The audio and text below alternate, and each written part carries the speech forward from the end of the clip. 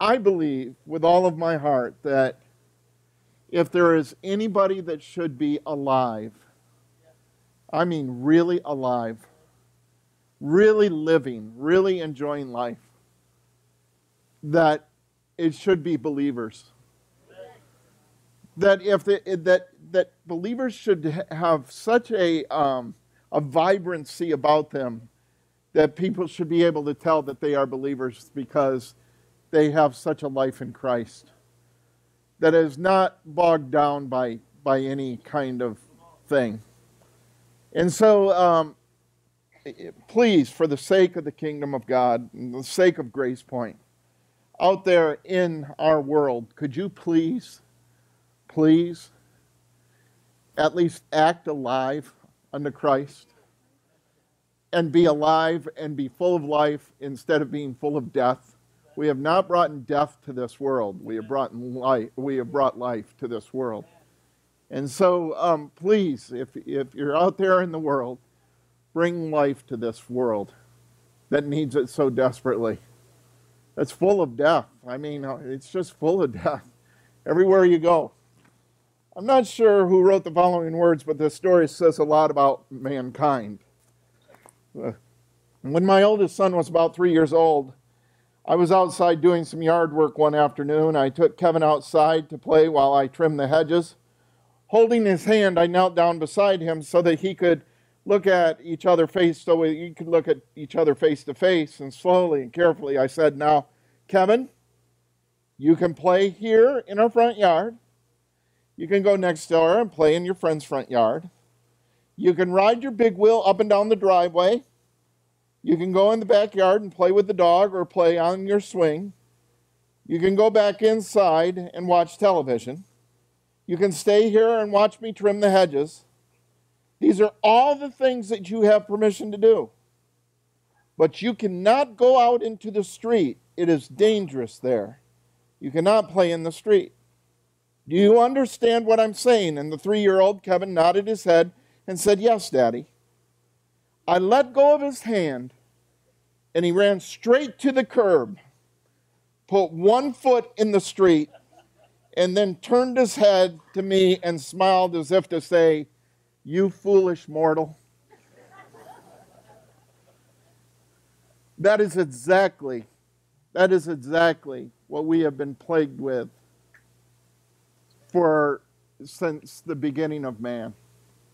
You remember, God said to Adam, he said, "I've placed everything in the tree in the garden for you to consume, except there's one tree that you cannot have." And so what is the one thing that he does?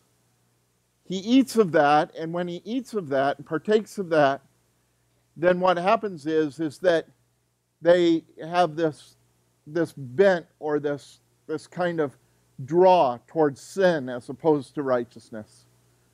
And so they are plagued by this terrible curse, and we have been plagued by this terrible curse that draws us towards sin until Jesus Christ sets us free and we are filled with His Spirit. Now, why would a little boy do that? And after understanding all the freedoms his father had allowed him to have, after all the things that he had gone through, after all of the things that he had said that he could do, why would a little boy do that? Why would he deliberately go out and place his dad to a place his dad told him not to go? He did it because the little boy is kind of like so many people. They want to be free to do things their way. They want to be free to live by their own rules.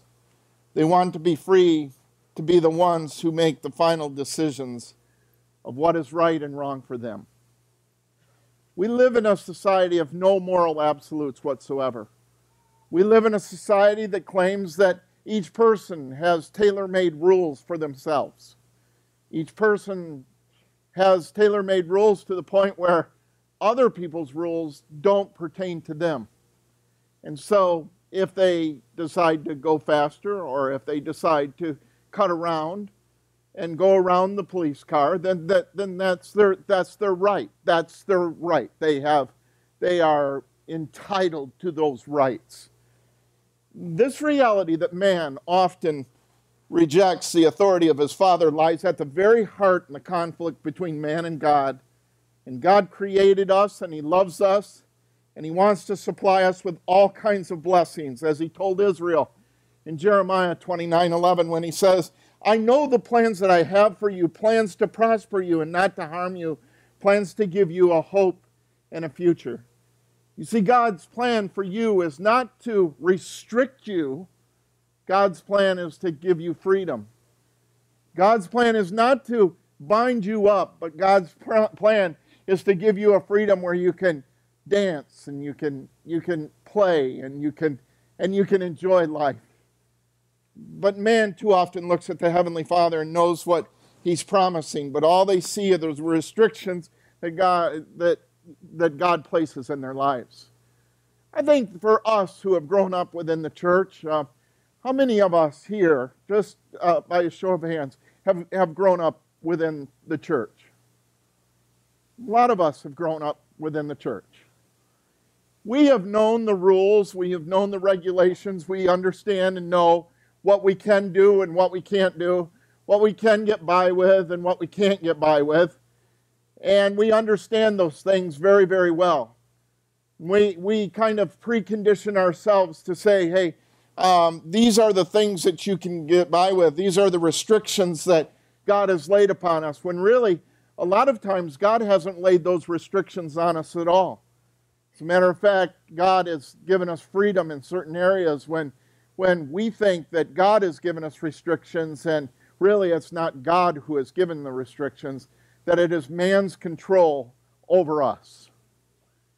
Now let that sink in for a second, because it needs to sink in. To get God's best, they realize they have to have authority over their lives, and many people don't want that. They want to be free from any authority so they can be free to do what they want to do. One preacher said this: before I went to Bible college, I spent a couple of years in a secular college and studied under philosophy professors who went out of their way to undermine the Bible and Christian morality. They would make fun of students who stood up for their faith. They would belittle biblical morality and declare that there would be no moral absolutes. There was no such thing as an absolute right and an absolute wrong. As I grew older, I began to realize that their teaching was absurd. When they declared there were no absolutes in life, they were standing that it was an absolute fact. In other words, they were absolutely certain there were no absolutes. Can you sense the absurdity in that? But I also came to realize that these professors really didn't believe what they were teaching anyway. The reason they worked so hard at undermining the religious upbringing of their students was because they needed to remove God's standards from their lives and replace those standards with standards of their own. In other words, they had to be in control. As long as God was in control of those students' lives, these professors wanted to be free of God's authority so they themselves could be the authority of their lives. That is like so many of us. Really, when you think about it, we ask ourselves, so who is the final authority in your life? Some may say, my wife or my husband or my children are the final authority in my life. They have the absolute last word of what I do and I don't do. But I want to tell you that in John 8, Jesus tells the crowd a very interesting thing. And He tells them how they can be free and how you can really tell if you are a disciple of Jesus Christ. Listen to this. Then many of the Jewish leaders who heard them say these things began believing Him to be the Messiah. Jesus said to them, "You are truly my disciples if you live as I tell you. And you will know the truth, and the truth will set you free." Let me read that again. "And you will know the truth, and the truth will set you free." "But we are descendants of Abraham," they said, "and have never been slaves to any man on earth. What do you mean, set free?" Jesus replied, "You are slaves of sin, every one of you, and the slaves don't have rights, but the Son has every right there is. So the Son sets you free, you will be indeed free. Then you will know the truth, and the truth will set you free. That irritated the crowd, you see. They got upset at that. So what they did was they went and they pulled something from in back of them that they had relied on for so long. And they said this to Jesus. We are one of Abraham's descendants and have never been slaves of anyone. In other words, we are the chosen ones. We are the ones, and we have never been slave to anybody. We don't sin. We don't do any of that because we are the chosen ones. We are the ones that have been declared righteous in the eyes of God because of where we come from. We are the ones. The Jews were saying, we don't want your freedom. No one has authority over us. We're already free. But Jesus was saying, no, you're not. Because there is sin that hasn't captured you. And so he says, I tell you the truth, everyone who sins is a slave to sin. Jesus said in John 8 exactly what Paul says in Romans chapter 6, verses 16 through 22. And he says this, don't you realize that you can choose your own master? You can choose sin with death or else obedience with acquittal. The one whom you offer yourself, he will take you and be your master, and you will be his slave. Thank God that though you once chose to be slaves of sin, now you have obeyed with all your heart in the teaching of which God has committed you, and now you are free from your old master, sin, and you have become slaves to your new master, and that is righteousness. I speak this way using the illustration of slaves and masters because it is easy for you to understand. Just as you used to be slaves to all kinds of sin, so now you must let yourselves be slaves to what is right and holy. In those days you were slaves to sin, and you didn't bother much with goodness. And what was the result? Evidently not good, since you are ashamed now even to think about those things that you used to do. For all of them end in eternal doom. But now you are free from the power of sin. You are slaves to God. And his benefits to you include holiness and everlasting life. This is one of those upside-down teachings of Jesus. It's kind of twisted on the inside out. It doesn't seem to make any sense. But the Bible declares, in no uncertain terms, everyone is a slave to something.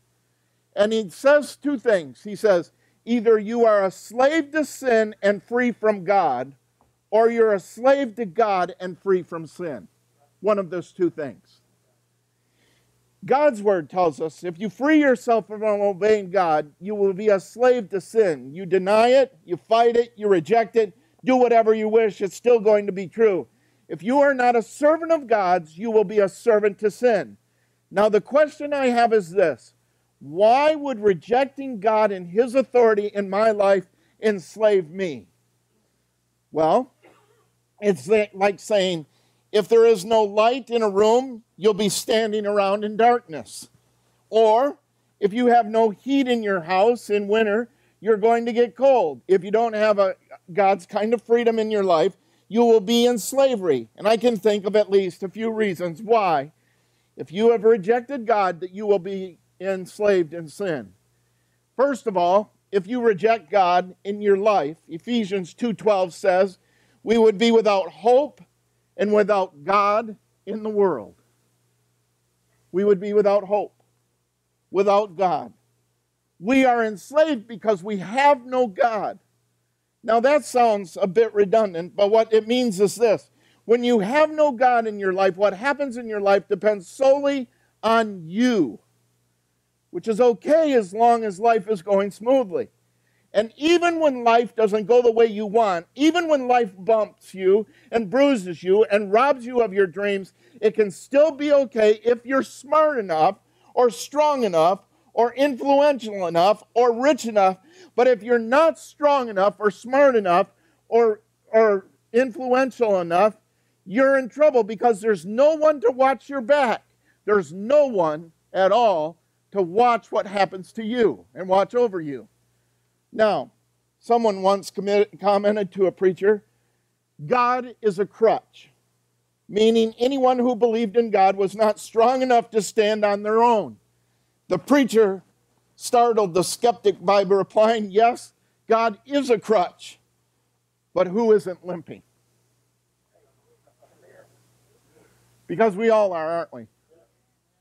The Bible says again, and quoted it several times, all have sinned and fall short of the glory of God, which simply means that every one of us have come in here a little bit wounded. Or some of us have come in here a lot wounded. And we need God to prop us up, and we need God as a crutch. But I want to tell you today that until you give your entire life to Jesus Christ, that you will be only propped up for a short while. Until you give Christ the lordship of your life, you will continually be swayed and continually be enslaved by sin. Bertrand Russell was a famous skeptic who had no faith in the Bible or God. In one of his writings, very candid about what a life without God is like. He wrote, "The life of man is a long march through the night, surrounded by invisible foes, tortured by weariness and pain towards a goal that few can hope to reach and where no one can tarry long. One by one, as they march, our comrades vanish from our sight, seized by the silent orders of an omnipotent death. Brief and powerless is man's life on his and all his race. The slow, sure doom falls pitiless on the dark, blind to good and evil, reckless of destruction. Omnipotent matter rolls in its relentless way.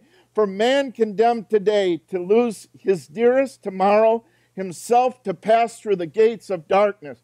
Now that is not very cheerful whatsoever. Second reason, people who reject God are enslaved because they have no reason to live. There is no purpose and there is no value. Say, well, I have a purpose to live. I have a job and all of those kinds of things. But what really fulfills your life? What is it that fulfills your life?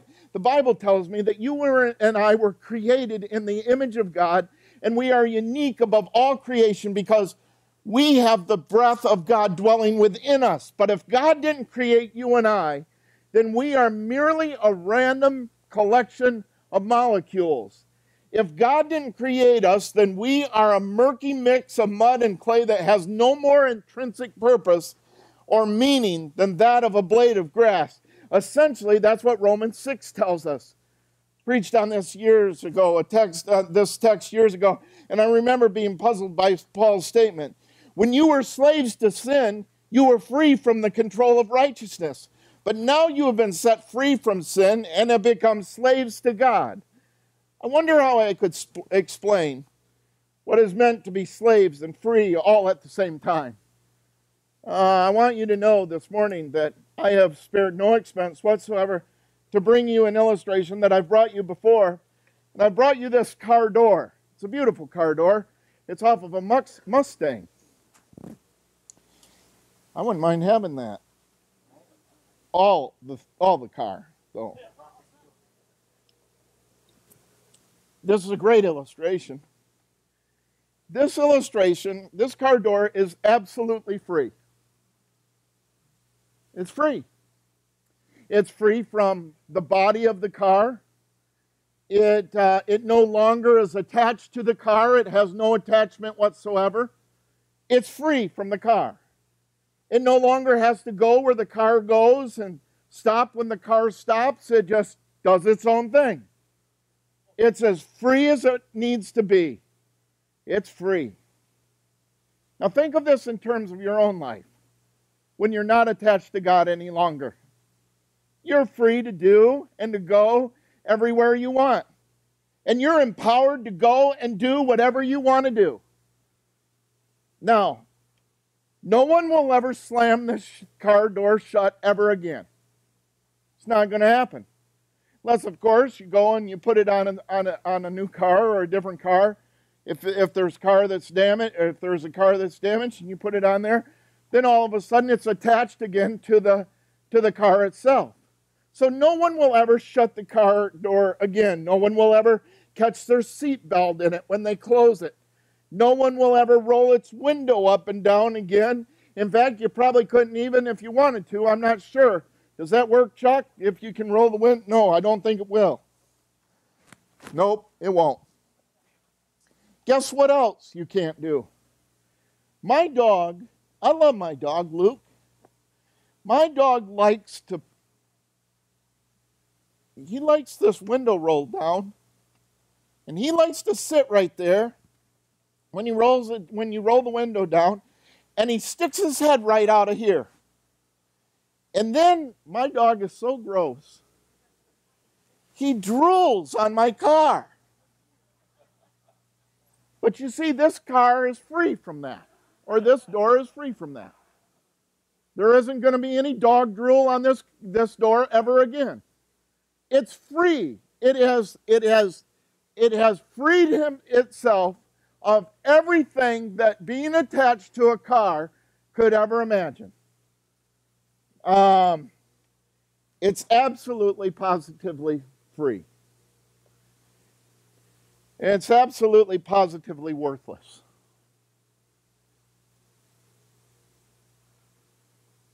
No one will ever use it ever again because no one wants it. Unless somebody wants it. If you want it, you can have it. If not, it'll sit in our garage until we have to throw it out. Unless I use this illustration again. It is now worthless, and it no longer has any earthly value to anyone whatsoever. I'm just wondering, if this thing could have feeling, I'm just wondering if it could have feeling, if it would want to be attached to the car again. If not, it's going to sit in a garage or in a dump or in Bressler's or wherever it is. It's going to sit there all by itself. Nobody's going to pay attention to it. Nobody's going to open it. Nobody's going to shut it. Nobody's going to use it. Nobody's going to abuse it. Nobody's going to drool on it. Nobody's going to do a thing. It will just sit there. I just wonder if this thing had feelings, if it would want to be attached to the car.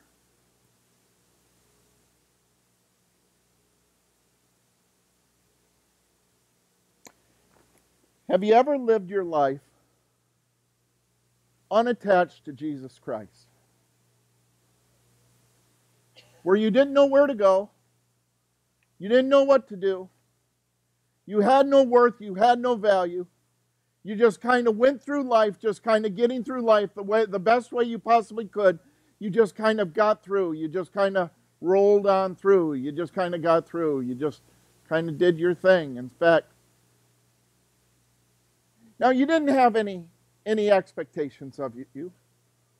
Nobody ever said, you need to act like a Christian, or you need to really shape up, or you need to...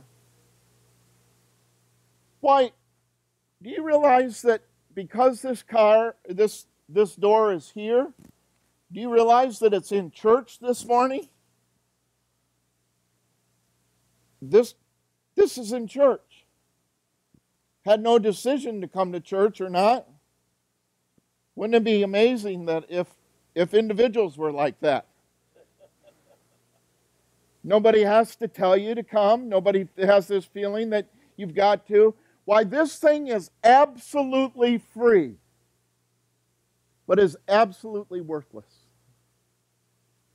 I'm just wondering, when we are slaves to sin, if sometimes that we are worthless to ourselves and to a society.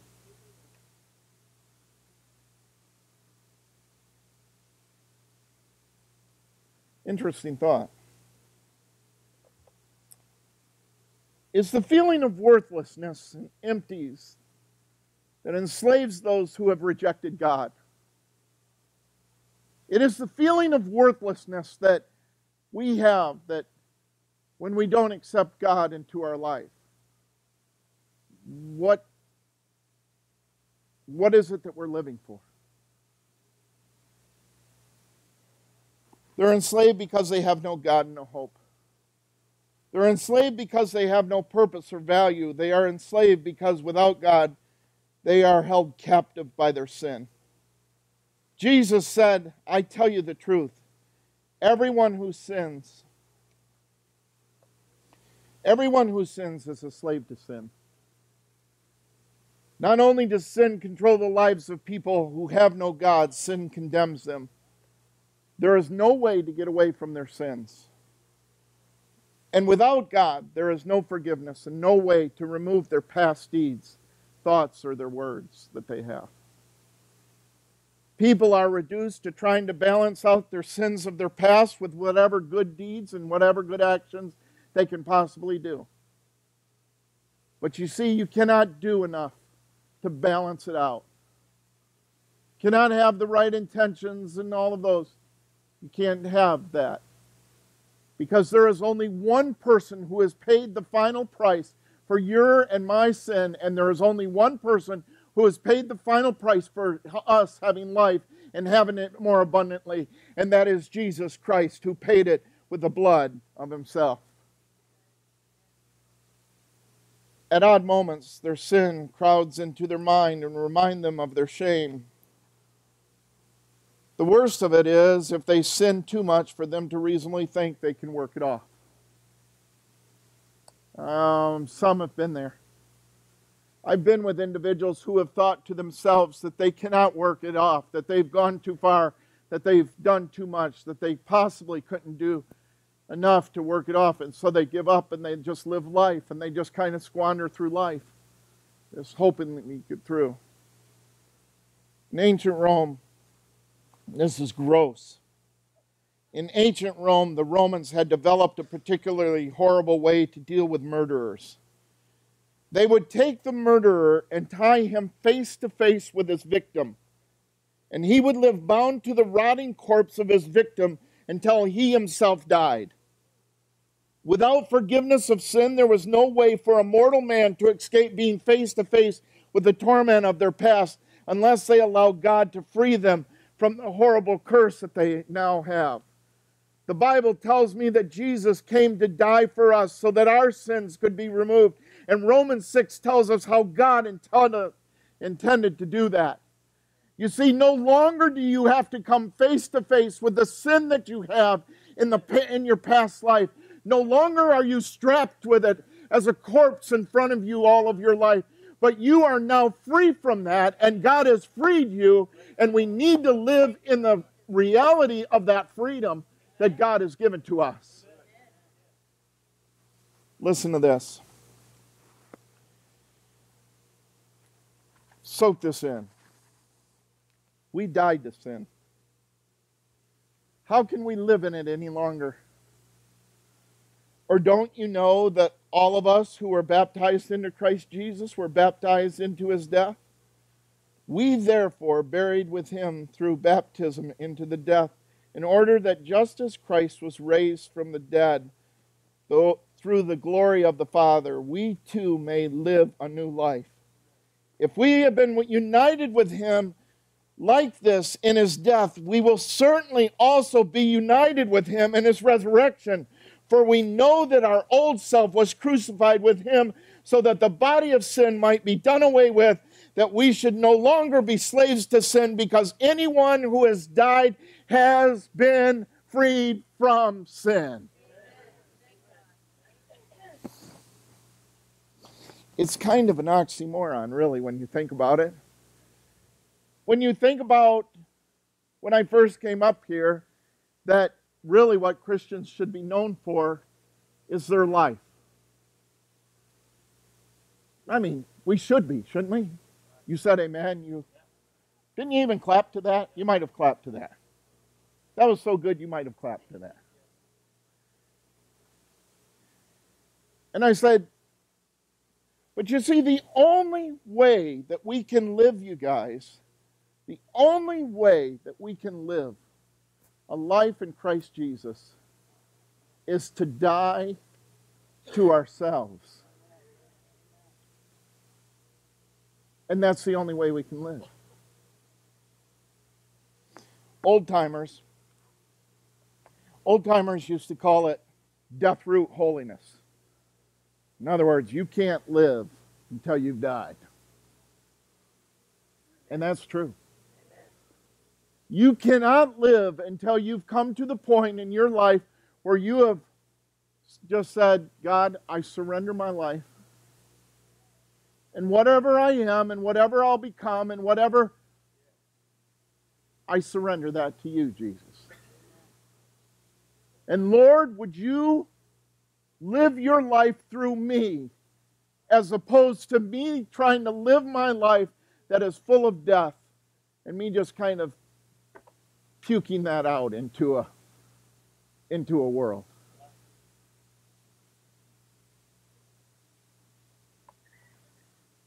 Could you do that through me? Could he do that through you? Could he live his life through your life? Could you go out into your world and people see the life that you live is not the life actually that you're living, but it's the life that Christ is living through you? You want to talk about self-esteem? That's God-esteem. I don't know who I was talking to the other day, but they said, what I need is a new self-esteem. I said, no, you need God-esteem. You need God-esteem. Because this self stuff isn't doing you too much good right now. You need God-esteem. That is so true.